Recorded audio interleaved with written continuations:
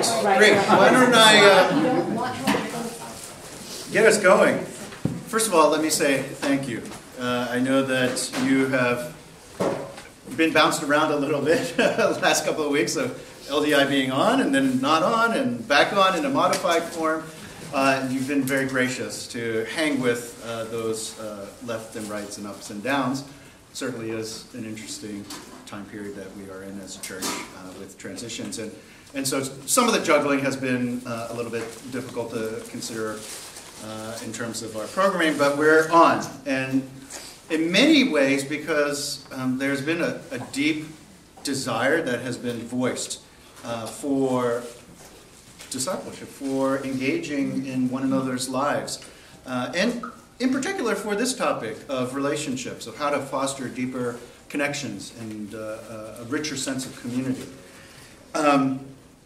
And so I'm pleased that we're able to, even in a modified form, run LDI. For those who have been involved in this in previous iterations in the evening, it's had a very intensive feel. We're going to maintain a bit of that intensive feel, but it's going to move a little bit from a lot of primarily small group discussion to small group discussion that's more workshop oriented. So Tony and I and others will be working in giving some presentation that will alleviate some of the need for you as facilitators to be able to kind of master material or make sure that you're able to explain everything. So that will become clearer as time goes on with this training. But let me open us up in a word of prayer before I go any further.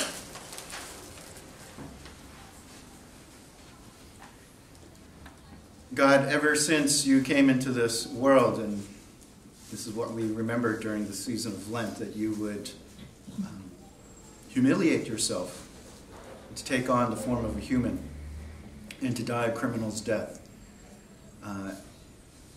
You have issued to us a call to go and make disciples. And so we want to heed that call. And so we pray that even during our time together this afternoon, you would provide for us the ability to think and to prayerfully apply that command to go and make disciples. We ask for each of the lives that will be represented in the conversations that we'll be having over the next 6 weeks, and ask that you would bless those conversations and enable us to connect with you and with one another, to so equip each other for a life of loving witness and care, that it can truly be said that see how they love one another, that there is something truly different about the way that this group of people interacts. So guide us in all of that. We pray in Christ's name. Amen. So to begin with, we're going to jump into a little bit of an exercise. And this is something that in the first year that we ran the Lenten Discipleship Institute, I think in 2013, we had a little work group to help us create the curriculum and the overview of what we would like to do in what has turned out to be a four-year program. And we began one of our sessions by asking the simple question, describe an experience of someone who has helped you become a better disciple. Describe an experience in which someone has entered into your life in an intentional way to specifically help you become a better disciple. What we're going to do is we're going to let you sit and think about that for a minute, and then we're going to break you up into groups of 3. And you're going to have an opportunity to break up into those groups several times throughout this afternoon. So this will be the first of many occasions. So think about that. Describe an experience of someone or a person who helped you become a better disciple of Christ in an intentional fashion.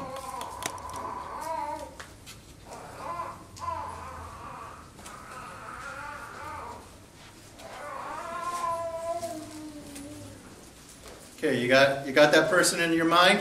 All right, why don't you break up into groups of 3, and as much as possible, 3.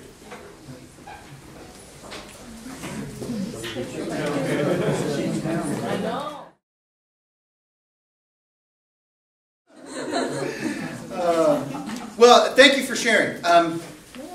When we asked this question, Tony and I, in our work group, we were very encouraged by the answers that were given with respect to the depth of relationships that folks have had and the intentionality that different people had experienced over the years.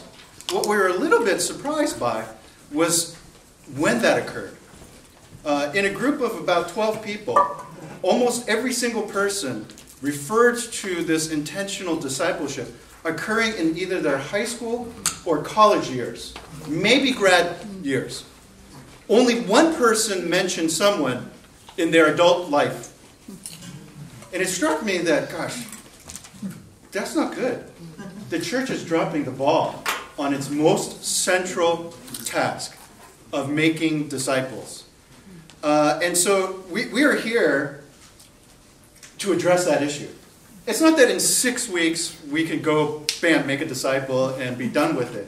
But it is part of the process to begin shaping a culture, shaping expectations, shaping a desire and connections that could foster these types of relationships and move us, 1 degree, 2 degrees more in developing a culture of connectedness and intentional building into each other's lives. That was really the heart behind the Lenten Discipleship Institute. I think it's often the case that as leaders we could underestimate people's desires to grow. We think that, why don't people volunteer for this? Or why don't they show up to that? Or why aren't they scribbling madly notes at the sermons? Or why aren't folks talking more in our small groups? Or whatever it may be. Where I think it's not so much that the problem is that we underestimate their desire. It's not that they don't have desires, but sometimes we overestimate their abilities, overestimate people's abilities to actually know how to live out their Christian life. They may want to study the Bible more deeply, they just haven't had anyone really help them. They may want to have a more vibrant prayer life, but hasn't had anyone to really model that for them. Maybe they want a better marriage. Maybe they want a better way of building relationships in roommate situations. But they haven't had someone actually step into their life and help them in an intentional manner. So the Discipleship Institute was a desire to take 4 years. If we have a person for 4 years, and there's a reason why we picked that model in the university town, what are the kinds of things that we would wish for them to have over the course of the 5 years? What would we want them to know, to be able to do? And in the end, how would we wish for them to have been connected? So year 1, we had the teaching sermon content on knowing God, and then the spiritual discipline of a life of prayer. In year 2, we had the content of knowing the gospel, and then looking at the spiritual discipline of being a witness. In year 3, we had knowing the God of the Old Testament, and we had the discipline of a life of generous justice.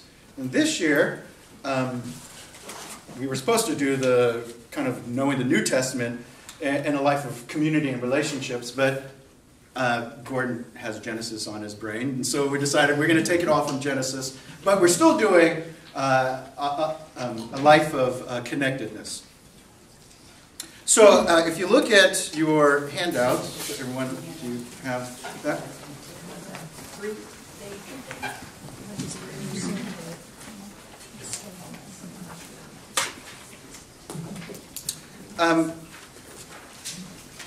You'll see that we have this Discipleship Institute with this overall desire for connectedness and developing these intergenerational connections around content that are very intentionally designed to invite you to get into each other's lives. You will see that this is not a tame exercise. We are going to be diving into some stuff. You might regret having signed up for this. We're going to be diving into some stuff that's going to invite you and other people in your group to ask some really hard questions about our lives, the way that we relate, the way that we deal with conflicts. And so it's going to, I imagine, be some tender conversations as people are exploring these issues. But they're precisely the kind of conversations that we need to have if we're going to be engaged with each other's lives. So what are those conversations? You'll see on the table of contents. I'm not quite ready with the booklet, so you'll have the table of contents here. And this does cover the material that we will be addressing. And then we'll have a chance to go through a particular lesson. So if you look at the table of contents, I'm going to give you just a bird's eye view of the types of things that we're covering. Then we're going to dive down in a particular sample lesson. I'll break for some questions after the table of contents. So you'll see week 1, Gordon will be preaching on designed to connect. And this is a passage of Adam and Eve, that we were not made to be alone. And what lessons can we derive from that relationship?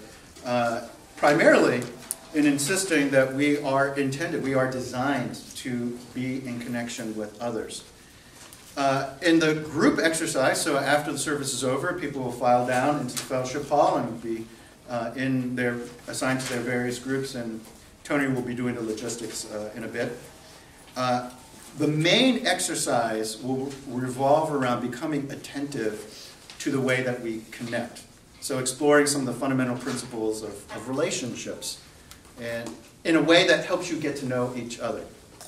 So we'll dive into lesson 1 a little bit more in a bit. Lesson 2 will be on sibling rivalries. And that's the Cain and Abel story. And I'll be making the basic points that sin ruins relationships, the fall complicates relationships, but God gives us the opportunity for restoration.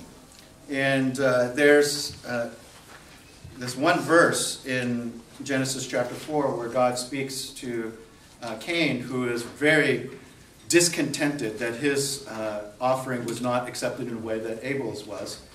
And God says to Cain, if you do well, will not your countenance be lifted up? But if you do not do well, sin is crouching at your door, and its desires for you, but you must master it. I want to look at what are, sorry for the pun, but the crouching tigers and hidden dragons in our lives. You know, what are those things that are lurking within our hearts that often prevent us from relating well to people? Could be jealousy, could be pride, could be a complaining spirit or a gossiping heart. Whatever it may be. As you can tell, we're going to start diving into our lives. But we're also going to have a chance to look at those strengths that we bring in with the recognition that all of us, while we have crouching tigers in our lives, we also have things that could be released as genuine contributions to the life of the community. That if God were to fully empower us and we were to live a life of faith, we really could bring this virtue into our community life here and to begin to explore what those things are. Now, you'll see also in lesson 2 that there's this extra thing, and that is a conflict resolution questionnaire that you will be able to take online. This particular exercise is, and I have the questionnaire right here, so ask questions. I need to attain excellent results and cannot be limited by others. This definitely is true about me, and there's a scale. I'm always willing to listen to others' opinions, but I also want to give them mine. And there's definitely true, definitely not true, and the scale in between, right? So you can take this by yourself, but we're also going to ask you to give it to a trusted friend, colleague, spouse, roommate, and to have them take it about you. Okay? It's an opportunity for you to self-assess, but also, and you're going to need to find someone who will be willing to give you very honest feedback. And the following week is our lesson on conflict resolution, which you may need to enter into when you get this honest feedback. But we ask that you not only take the questionnaire yourself, you give it to a friend, spouse, roommate, someone who really knows you. Tell them, I need that. This is my homework. You have to give me honest feedback.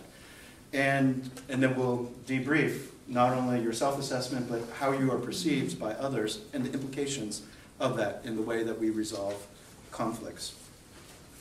All right. And then lesson 3. Okay. Lesson 3 is on family dynamics. This is Genesis 37, Joseph and his brothers. And the sermon will kind of leave us at the point of recognizing that we all live in ecosystems of relationships that are determined not only by the people in the relationships, but the particular context.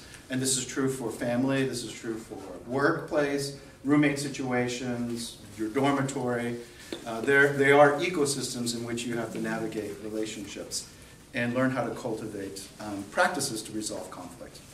And you'll see that there's another extra assignment that you'll be given during the week to take another kind of self-assessment on not only conflict resolution, but on the flip side of conflict resolution, how do you walk away from conflict?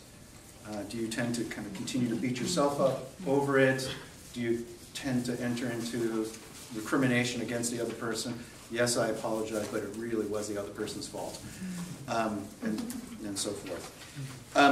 These lessons are designed to go deeper each week. Lesson 4 is on forgiveness. And we will be challenging folks to actually think about particular people in our lives from whom we need to receive forgiveness or for whom we need to forgive.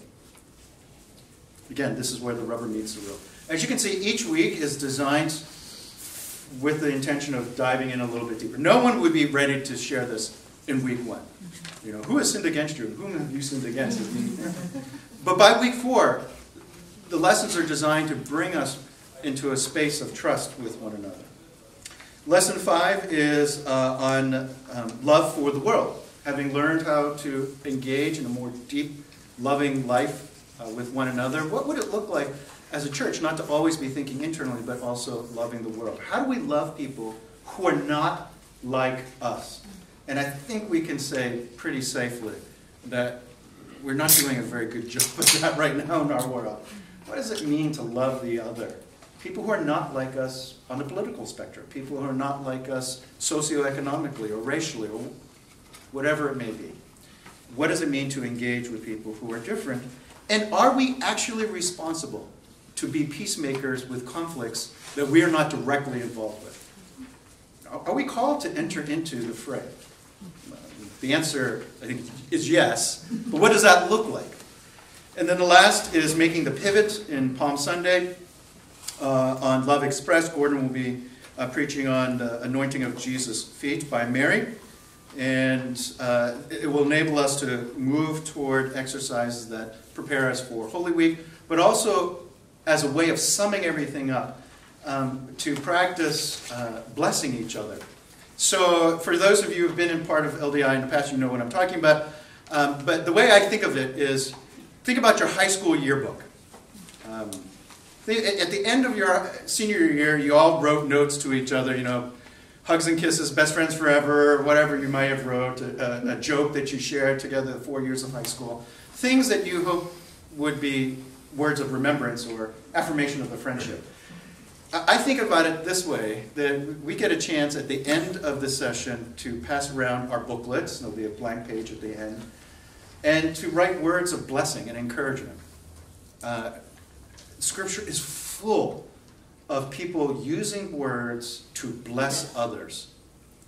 And I don't think we do that enough, of taking our words and using them to truly speak a blessing, believing that by God's grace, our words actually are infused with power. And so we'll talk about a bit of the theology and practice of blessing.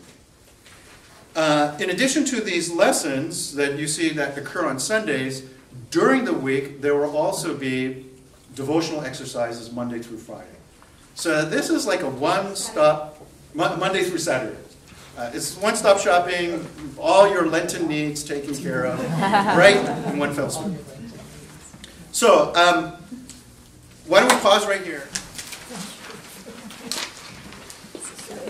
So you'll see designed to connect, and this will give you a good example. And we're actually going to do this lesson in a little bit faster form, so that this first coming week you will be very confident. You'll know exactly what the material is and how to head into it. So I'll give a just brief welcome as folks file down. Then I'll invite the groups to start this first just get to know you exercise. So share your name, 3 facts about yourself. All right, and then I'll do a little bit of a reflection, 7 minutes max, of the what and why of LDI. Really a little bit of what I just did for you earlier. And then this first exercise was designed in such a way. We could go around and share your personal testimony. But what we wanted to communicate with this first exercise was right from the get-go. It's about you within the context of relationships. So we didn't want to have an exercise that just was talk about yourself, right? Talk about your testimony or how you came to Christ. We hope that those things come out in the course of the weeks together.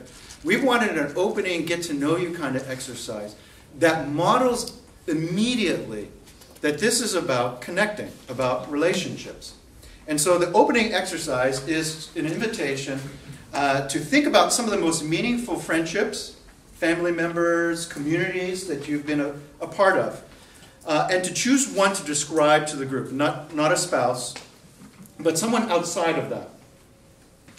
What qualities made this relationship special? What helps you feel connected to that person or that group? How did the relationship become this way? And perhaps to put it in the form of a brief story that could be shared in a couple of minutes. As a way for you as a leader to have not only insight as to who this person is, but what this person values. So listen attentively to the kinds of ways that they're describing intimacy and friendship and community. What are their aspirations and longings that had been met that actually might not be met here at Park Street? So, did you catch that? So actually, let's do that right now. We're going to, again, break up into your groups. No. No. Later. Oh, we're going to do that later. Oh, okay, all right. We're going to do that later. Okay. Yes? Do we as leaders start out with that, or do we ask the group that first? Great question. I would recommend that the leaders start, because as leaders you can set the tone, right? You want to set enough of a tone of vulnerability, but not oversharing, and the ability, which I'm banking on, to be somewhat concise. So we're hoping as leaders you're not going to turn this into a little sermonette, but setting the pace of vulnerability and appropriateness and timeliness. Great question.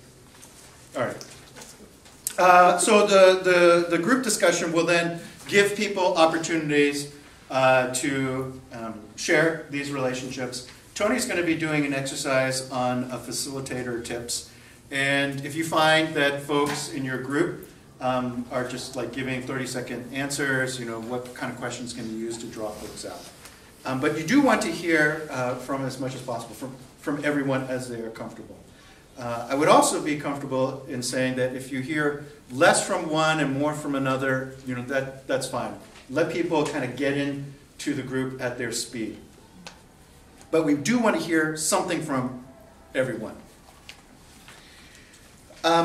Now, the basic trust behind this is that godly wisdom is given to the people of God. The kinds of things that you probably will be hearing that make for effective relationships are things that you should be hearing, like the ability to forgive one another, or to engage in honest conversations, or this person really listens well to me, or the list could go on, and you could probably already start thinking about this in terms of answering it for yourself. We want to take those life experiences and generate the basis for engaging with this particular passage in Colossians chapter 3. Again, this is because we're going to get into some pretty heavy stuff as the weeks go on. We want folks to enter into this group dynamic with a sense of success. And on a positive note. So taking all the kind of positive things that you've heard, we're going to segue into Colossians chapter 3. And to look at Colossians chapter 3 as a listing, not a comprehensive listing, but a listing of these virtues that help us become a relational community. This is what God, through Paul, gave to the Colossian church as the necessary advice for becoming the kind of people that will understand and model God's love to one another and to the world. So you'll see that we've taken each of the virtues and turned them into a question, a diagnostic question to be asked. Okay? There's 3 sections to Colossians chapter 3. The first section is on identity. This is who we are cultivated to be. Being God's chosen people, being holy, being dearly loved. And so you see some questions off to the side about that. Then the next section are 5 kind of qualities that Paul enumerates. Compassion, kindness, humility, gentleness, and patience. And again, you'll see some questions off to the side. The last section is activities, some specific activities that Paul exhorts us to engage with. And that is bearing with each other, forgiving whatever grievances you may have, forgiving as the Lord forgave, and love. Put on love, which binds all these virtues together. And again, these are diagnostic questions. What we're going to do is, I'll get back up to what Jeff had asked. I will get back up after the discussion on sharing relationships that you've had. And I'll kind of break that, talk a little bit about Colossians. Again, it's more like I missed that. 5-minute orientation on Colossians, its place and its breakdown. And then I'm going to invite folks to stop and, again, in a time of reflection, choose one question from each of the 3 categories. One identity question, one quality question, and one activity question. Okay? Walter? And, yes?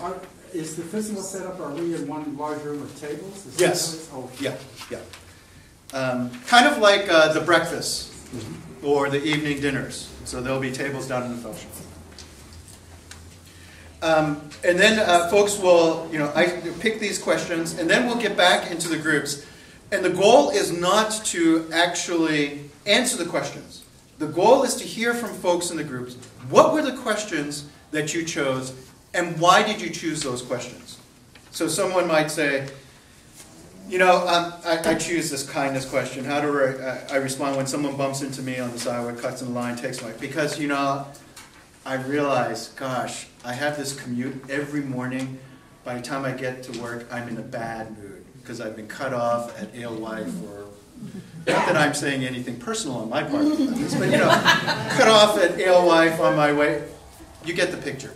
So, not answering it, but just identifying the questions. And again, I think as a leader, it will give you a pulse as to the things that your group members are struggling with or yearning for within the LDI context. And so you'll go around and share that. And then you'll conclude the first 2, 18, and 25, and to say, what from the sermon do you remember? Now, we think very highly of sermons around here. At least I hope you think highly of the sermons around here. But what we think even more highly is the Word of God itself. We want to train people that as far as the sermons help you engage with the Word of God, great. But we don't want you primarily to be reflecting on the sermon. We want you to be helped by the sermon to actually reflect on the Word of God itself directly. So the questions are very much geared to not debrief the sermon, but the passage itself. Okay? So sometimes you'll see that one of our, kind of after the worship service is over, the transition questions between the worship service and the group is to share something that struck you from the scripture passage today. Again, very intentionally designed. Not share something from the sermon, but share something from the scripture passage. Now, it may be something learned through the sermon, we hope it is, but even that slight shift in phrasing is an intentionally designed question to have people model that it's engagement with the Word of God. Okay. So you'll see Monday, this exercise. Tuesday, prayerfully read through Colossians 3, reflect on the identity question for self-examination. So this is where members of your group will actually be invited to answer that question, to come up with reflection as well as a strategy on how to change. And you'll see that for each of the sections afterwards. And the following week, when you get to debrief the weekly exercise, they will have already had the chance to to ponder at a pretty significant level in their devotionals, Colossians chapter 3. And again, we designed this in a particular way. We recognize that some people are external processors. They'll be able to answer something immediately with no problem. You ask a question, and they're good to go. Other people are internal processors, and they'll need some time. What this does, by giving exercises as homework, is it levels the playing field. It enables everyone to come into next week and have something really prepared and ready to go that's thoughtful, that's introspective, reflective, but also that provides some kind of action plan. And that we can learn from each other in terms of things that are created.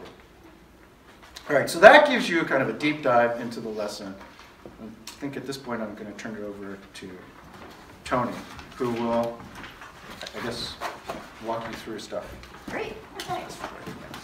Okay, so thanks for being here. It's really exciting. I really appreciate you guys' willingness to take your time, your relational energy and space and invest in people. It means a lot. A discipleship program is not something that a few individuals can run.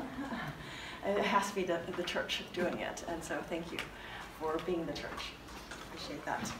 I'm going to be on page 5 on facilitator tips, starting there. The first thing to know that your role is not to be God. Your role is to be the facilitator. So as a leader, the first thing you need to know is God is active. God is already at work in you. God's already at work in each of your learners. He knows who's going to be in your group. I don't know who's going to be in your group yet, but he knows who's going to be in your group. And he is working all those details together. And so God is at work, and you have the opportunity to be involved in what God is doing. The biggest thing we want you to do as a facilitator is to listen lavishly. We're in a culture where usually we don't have time to listen, right? We have time to formulate what we're going to say next while that other person is talking. We're arming ourselves with the next thing we're going to say. But creating a space where we actually listen to people and help them feel really cared for, that's what we want you to do. So we have this simple little acronym of the art of listening. That A is assume that God is already doing something. And that's, again, we want to make sure we're not leading some corporate program. We're being the church. And so we understand the context of everything is God, and he is at work. Refrain from asserting your own opinions and correcting everything you find wrong. If you're as a leader, that can be a difficult thing for us to do. But part of it is because you know that you learn best when you discover on your own. And so as a leader, you can tell them something until you're blue in their face. But unless they discover it for themselves, they're not really going to own that. And so part of the listening that you do is to enable that person to discover it for him or herself. One of the things as a leader that you want to do is to not be afraid of silence. You know how it is, you ask a question, and then there's no response. And it may be just a very brief period of silence, but once you ask the question, it feels like a really, really long time for you. And it is difficult not to rush in to fill that silence. But we're asking you to refrain, because silence is your friend. People need time to think, especially if it's a deep question. Give them time to think and to process. And then train yourself to ask questions that draw out and clarify what the other person is saying. And so here are some sample questions of how you can bring them out. In general, you want open-ended questions, not yes/no questions, but questions that draw them out and require more than a one-word answer. You'll see that on the back side of page 5, so on page 6, there are these leader notes that we give. So this is the leader notes. These are guidelines for you. So this is not, these times are just to help you with the flow.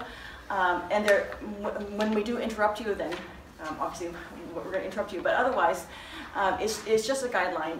And you'll see that we've tried to provide you information as to why we have structured things the way it is. And so it kind of walks you through it and gives you little hints, like when you're doing the introduction, to have the leader go first, model the length, model the vulnerability. So the question that I had asked earlier. And so we kind of walk you through and tell you what it is that we're trying to accomplish and how you can accomplish it. But don't feel like you're tied to the book and you have to get through every question. And like, if a fruitful conversation is happening, don't feel like, okay, well, you know, sorry, that may be life-changing for you, but we have a schedule to keep. So again, this is what it means to be open to the Spirit. But on the other hand, we don't want to leave you without resources and without scaffolding. And so this hopefully gives you enough for you to feel like you're prepared. And then that way you are free to follow the Holy Spirit rather than forced to follow the Holy Spirit because you have no other plan. So you'll see that, and as Walter described, for the first lesson, we're actually going to interrupt you twice. There is the large group orientation, and then there's a second teaching followed by a second sharing. That's the only time we'll do that double one. In general, it'll be, you'll come down, you'll connect, and there'll be a brief question. There'll be one teaching time, and then the rest of it will be open-ended. But we do keep to the end time. So that's the one time that we hold. There's one lesson where we're not going to do teaching until the very end. That's the one where we do the conflict resolution. So we figured there's going to be plenty to talk about which style of conflict resolution you have. And then the teaching will be at the end of that lesson. That's lesson 3. So we are now going to do a group exercise. We're going to keep in mind the fact that we really do want to listen lavishly. So what we're going to do is go back to lesson 1, and there is on page 3, number 2, the personal reflection asks you to think about your most meaningful friend, some of them, and then choose one of your most meaningful relationships. And then in 2B, you see what qualities make this relationship special, what helps you feel connected to this person or group. And then what we're going to do is I'll give you a time of personal reflection. Actually, what I'm first going to do is I'm going to divide you into groups of 3, and then we'll have the time of personal reflection. Let me describe it first. You need to be in a group of exactly 3 people. So we will make that happen. And what we're going to do is we're going to take turns trying 3 different roles. Okay? So we'll have A, B, and C. For the first iteration, number A is going to spend 2 minutes sharing, answering the question. Person B is going to spend 2 minutes, after that, is going to spend 2 minutes asking clarifying questions and drawing that first speaker out. And person C is going to be the timekeeper.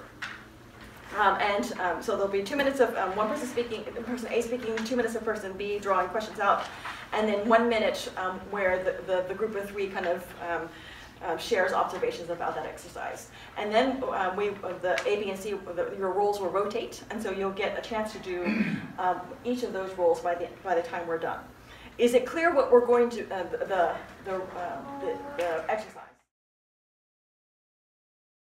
Sure. What are some observations that you learned from this exercise?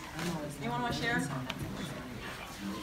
So we observed that sometimes 2 minutes feels like too much time, and sometimes 2 minutes feels like a lot of time.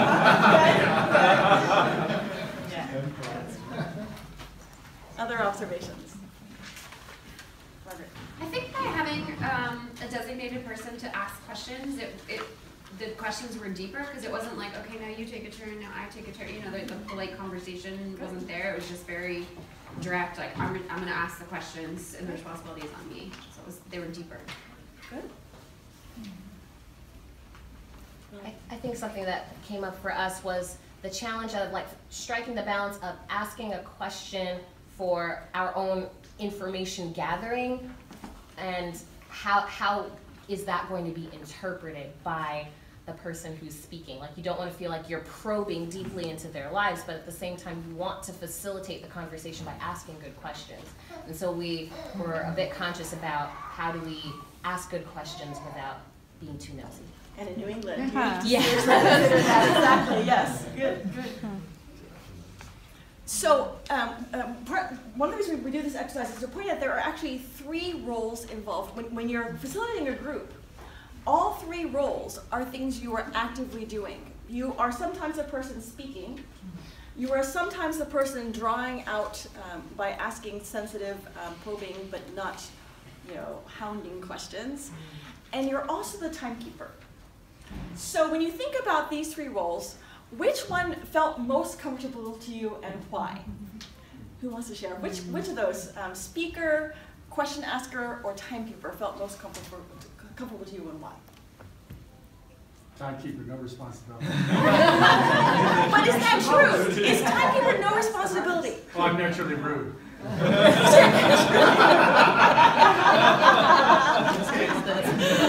Excellent. Okay, who else? Most comfortable, why? Asking, why? Because as an engineer, it's easy to be curious and ask. And I love that word, curious. Be curious about your learners. Be curious about the people you talk with. So oftentimes in our conversations, we think, oh yeah, I know what that person's going to say. And we're not really curious. We don't really want to listen and to ask those questions to draw them out. Go ahead. Which of those roles did you feel least comfortable in and why? Someone want to share about that? Timekeeper. Okay. so why? Because you're not naturally rude like Dave. Because even when I wasn't the official listener, I found I was listening. And then, yes, I lost track of time. So I had my phone set. Yep. But still, it was like, oh, and when the phone, when I could see it was coming close, I thought, oh, I wish I could turn it off because I wanted to finish. Other people. I think the challenge for me is what was brought back to us when we were discussing, like, you do want to ask the good questions, but how do you listen actively without trying to formulate the question? Like, you're hearing them and you're going on this journey with them as they're sharing, but then it's like, oh, I could ask about this or this or this or this, and then like really trying to focus in on what would be something that would really bring them alive once again, that they've shared so much, and how do we keep this conversation going? Not like, oh, did I ask a wrong question? This is going to shut them down and make them feel completely uncomfortable. So that's really where I'm like, I want to ask a good question because it feels like first impression. Like how can we keep it going without being rude or being too nitpicky or nosy? Right, and then you have to balance that with, well, but this person has talked for 2 minutes, and now it's time for us to hear from such and such person. And so it is. There is definitely a kind of dance to this, which is why we do ask for wisdom. Yeah, Leah. But coming back to that, but you have other people in the group that would also ask good questions. So it's not all up to you. Exactly. There's in our last group last year, actually, I don't think we asked many questions. The group was such a good group that they asked each other questions, which was excellent. I just had to say, all right, don't worry about this. Okay, so I observed a couple of groups, and I heard some phrases that I thought were helpful, like, "Ooh, tell me more about that." So it's not a direct probing question. It allows the person who's answering to sort of choose how they're going to enter in and which part they're going to say more about. So it's a little bit more inviting if you're unsure. And then I think similarly, you can. What was the other? I think there was another question that somebody asked, like, tell me more about that, or is there something that you can, I don't know, just soften the question a little bit to make it less direct or to the point, more open.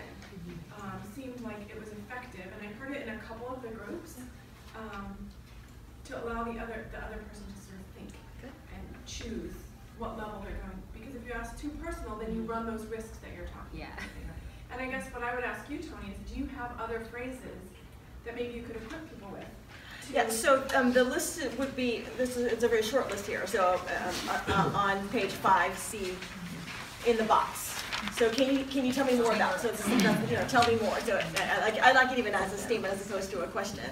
So when you said this, what did you mean? So yes, these are great. Okay, so now I know you guys have been sitting for a while, and you may have to sit a little bit longer. I'm going to ask you a series of questions, and you may need to move because of it. Okay, if you are an extrovert, can you please stand? Introverts, you may remain seated. Okay, now I'm not just talking to the people who are standing, I'm talking to everybody. If you are an external processor, so if you think out loud and you like to talk things through by with words, then I want you to move up a level, which means if you're an introvert who's sitting, you should stand. If you're an extrovert who is an external processor, I want you to raise your arms. Yes, raise your arms. Okay. Now, if you are an internal processor, then I want you to go down the level, which means that if you're an extrovert, but you're an internal processor, you should sit back down. If you're an introvert who is an internal processor, you should sit on the floor.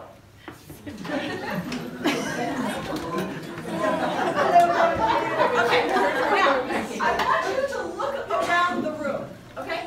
This is a visual picture of what it feels like in your group, okay? In your group, there are going to be people like Anna who are introverted internal processors. Okay, so it's going to take a lot to get Anna to speak in your group. But you know what? She's really wise. She actually may be wiser than Alex over there, even though Alex would be quick to say something because that's her personality type. Okay, so part of why we do the whole personal reflection time first is so that people like Anna can have the chance to formulate what she's going to say and then be able to say it. So we, sorry, I'm sorry, he was really tired. Get back in the chairs.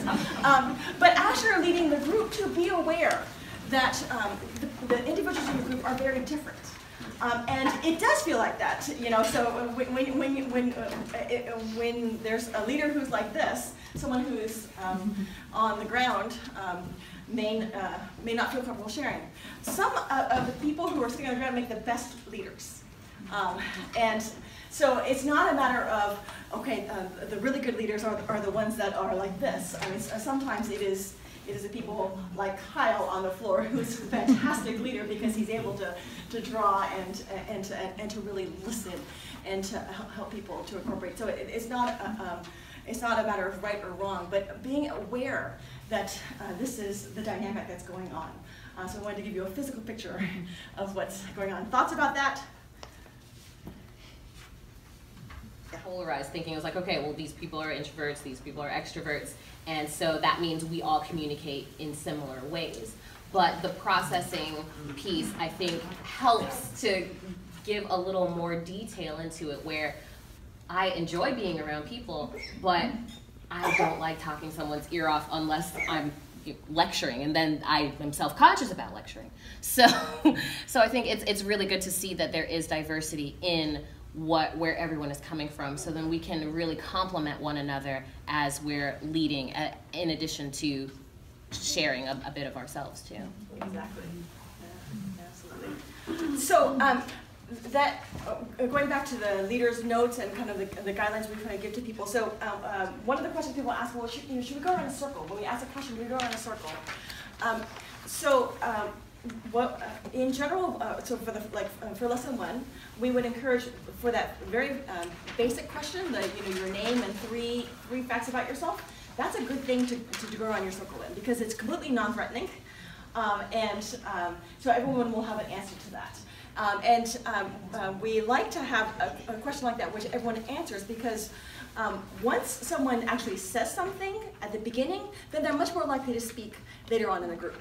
There's something kind of psychological about that. Once you kind of cross that, well, I've already opened my mouth, well, now I'm more comfortable doing it. But when you get to other questions that are deeper, you don't really want to go around a circle, because that, the tension comes up, and then you know that you're definitely the next person, you're counting down. It's distracting when you're going around a circle on a deeper question like that. So, that's one of the implications of the exercise that we did. questions or comments about that?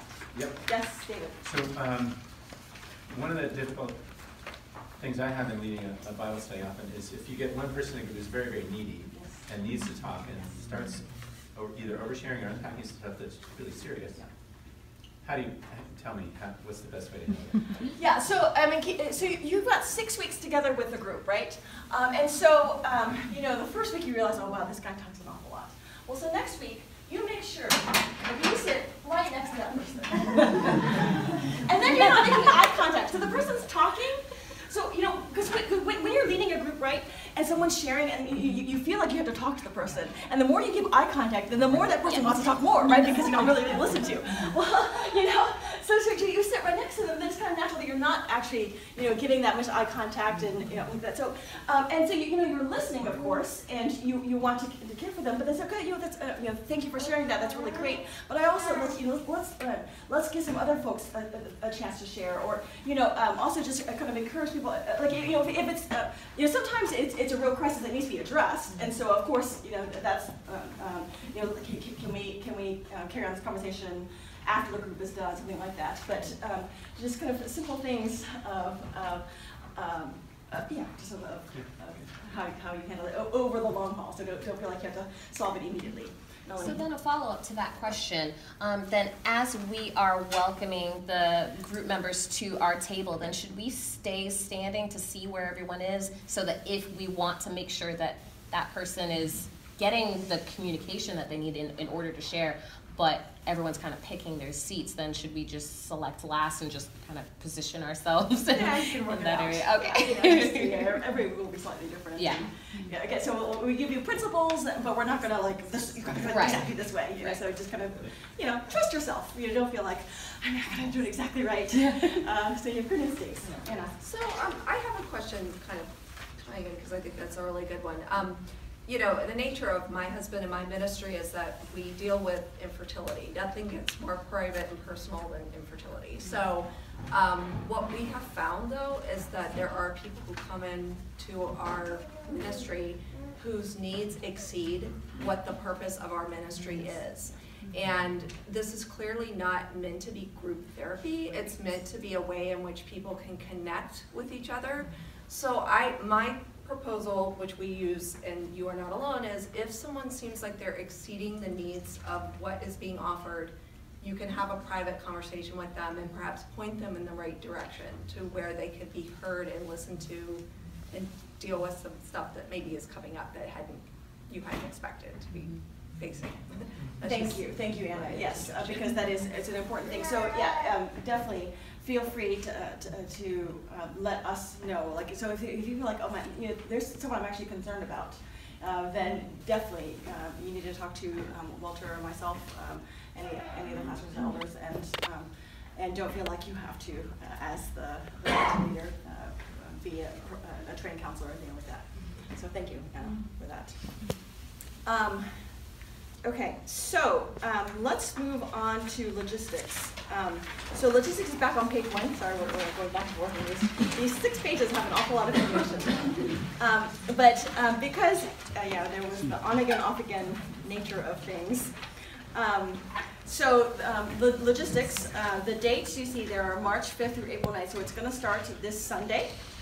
There are 3 different time slots. So note that the AM option goes all the way until 11 o'clock. We put down the start time 9:45. We're really hoping. Chris is the witness. Gordon promised he was going to give a 15-minute sermon on March 5th. He promised that he was going to give a 15-minute sermon on Sunday, March the 5th at the 8:30 service, because there's also communion, and which he insisted it fits the theme so perfectly, and so he really wants to have. He really wants communion to be on that Sunday with this sermon. So it's not going to be easy, but we're going to try to get people down at 9:45. I wouldn't be surprised if it wasn't exactly 9:45. But it goes all the way to 11 o'clock. So that means if there are folks who attend the 11 o'clock service, either they have to go to 11 o'clock service a little bit late or whatever. Or if they ask to be excused, they can do that as well. So there is childcare.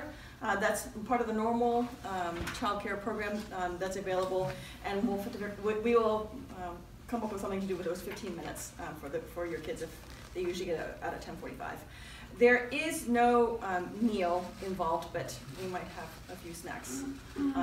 There will be coffee starting March 12th, but not on March 5th. The PM option is after the 4 p.m. service, and the groups there, again, Gordon promised, so we're like 11 o'clock service, you can preach as long as you want to.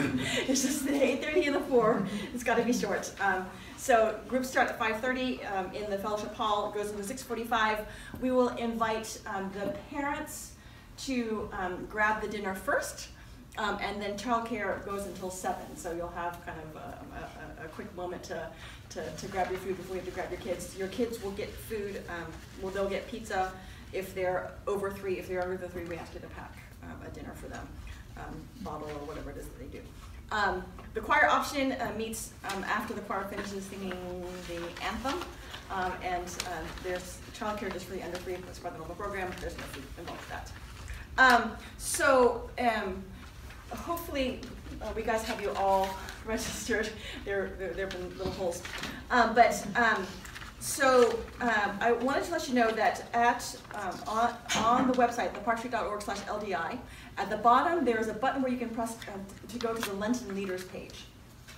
It's already live there now, so you can actually we will post notes. So it's live now. Right now it doesn't have everything, but so you'll be able to the leader notes for this week. You could download it. The conflict resolution survey and the link is there, so you can click it on there, and then it's easy to email it to other people. There are additional resources. So like there is a Caleb helped find additional resources, and so if you want to read up about the different conflict resolution styles, there's kind of these a document that lists the 5 different styles and what they're like, so you can download that there as well. There is that. Facebook, where's Margaret? So we thought we would try something new this year. It is absolutely not required, and it is definitely not for everyone. But the idea is that we will have a closed Facebook group for participants in LDI, both leaders and learners. The plan is that every morning I'll be posting the daily exercise there for people who check that first instead of their LDI book. And also that we might have a chance to, as a community, sort of respond to some of the teaching, or for somebody to say, like, holy moly, I never noticed that before about Cain and Abel, or whatever it is. And just for people who want that extra little bit of discussion or need that extra reminder to do their daily exercise, that will be a place for that. It is a closed group, which means you have to either be invited to it or accepted into the group. So anybody searching Facebook can find the group, but they cannot see anything that is written on it. So it's closed and private in that way. So you'll be getting an email with a link to it that you can accept if you choose to. Again, not required. Margaret, thank you. She's just amazing. I can't tell you. I mean, if it weren't for her, this would not be, LDI would not be happening. Her and Elizabeth and Acacia, this would not be happening. So yeah, it's true about Facebook, because I try to go to the link. I don't do Facebook. It won't let me see anything. So yeah, it is a safe location because it is invite only. You'll be getting the invite from Margaret and not from me, who doesn't use Facebook yet. Okay, so you'll see the Lenten leader expectations. Number 1, you attend 1 leader training, which, hooray, you guys have got that checked off. And then, okay, so number 2, co-leading a group of 6 to 8 learners. So again, we're not really sure who's going to show up, or so today's the last official day of registration, and with that we will start forming groups, but we're also allowing people to drop in March 5th and March 12th, so there's going to be some fluidity. So we'll see how that goes. We're talking about modified LDI. This is part of where it's modified.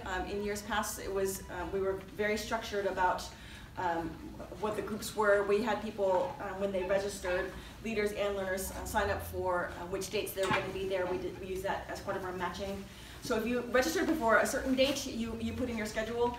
If you registered after a certain date, you didn't put in your schedule. So we don't have everyone's schedule. But we will try, because as the weeks go on, you go deeper and deeper. So the more consistency there is in the groups, then the deeper you can go. So our hope is to be able to form groups that will stick together for the duration, but it's still a work in progress. And so do feel free, if there are people that you want to have in your group, feel free to reach out to them and say, hey, register today.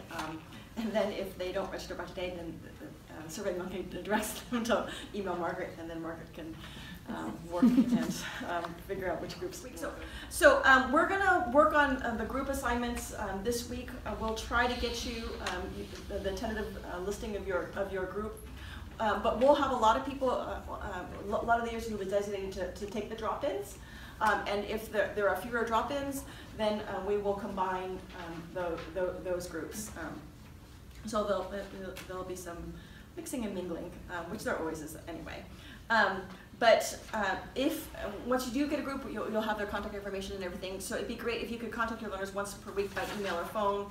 At the end of the Leaders Guide, there's kind of a template that you could use to send. But again, the template is just a template. You could do something completely different. And if you're doing Facebook, you could do it on Facebook instead of doing an email, and however you want to do that. But the idea is to try to nurture that relationship over these 6 weeks.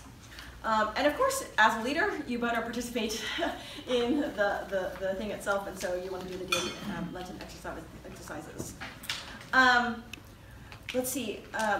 In terms of logistics, another thing is that we will probably be sending you emails via MailChimp, because the stuff from Park Street almost always gets counted as spam, which is why some of you guys got the email that it was canceled but not uncanceled, and some of you guys didn't get the thing that was canceled. I mean, so check your quarantine for MailChimp, but if you don't get anything, you can always contact me or Margaret would probably be the best people, or maybe Margaret, because if you're not getting emails from me, then you better check your Gmail instead.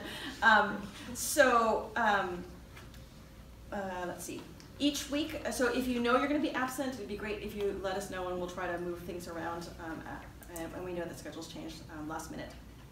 Weekly leader notes do go out on Thursday. And if you don't receive it by Friday, you can email me, or you can, again, check the website. So any questions about logistics? Now, so we're going to take some time for prayer. And you'll see that as Walter mentioned, for week 1, we'll have everyone share one hope that they have for LDI.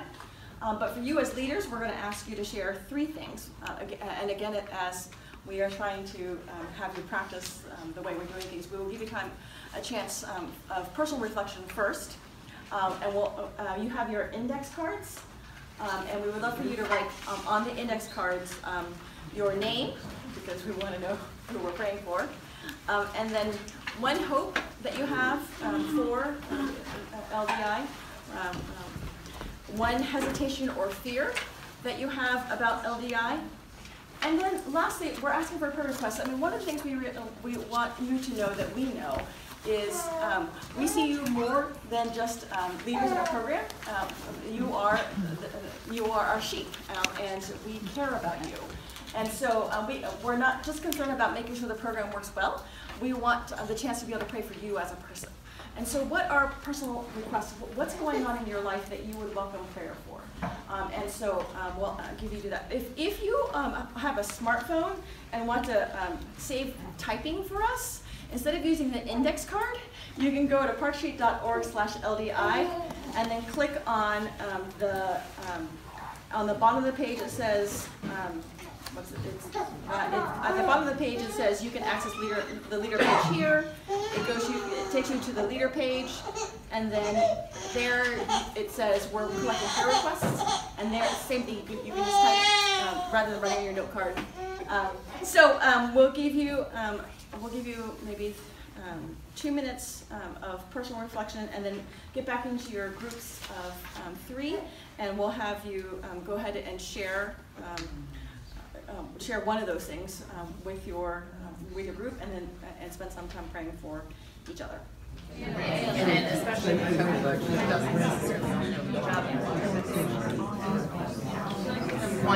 unfortunately, one person. Let's pray. God, we thank you that you love us with an everlasting love. We thank you that we love because you first loved us. We thank you that you loved us so much that you sent your son Jesus to die for us. Help us to know more deeply this love that you have for us. Help us to love others with this radical, self-giving love. God, we don't want LDI just to be another program, another drain on people's times. We want you to work in us and through us, for you to work in the learners, and that you would bind us together by your Spirit, that you would help us to experience your love, to know your love, and to love others with that same love.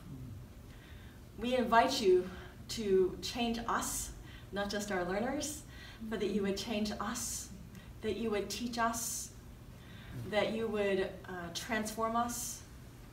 And we pray that we would love better because of time spent walking with you.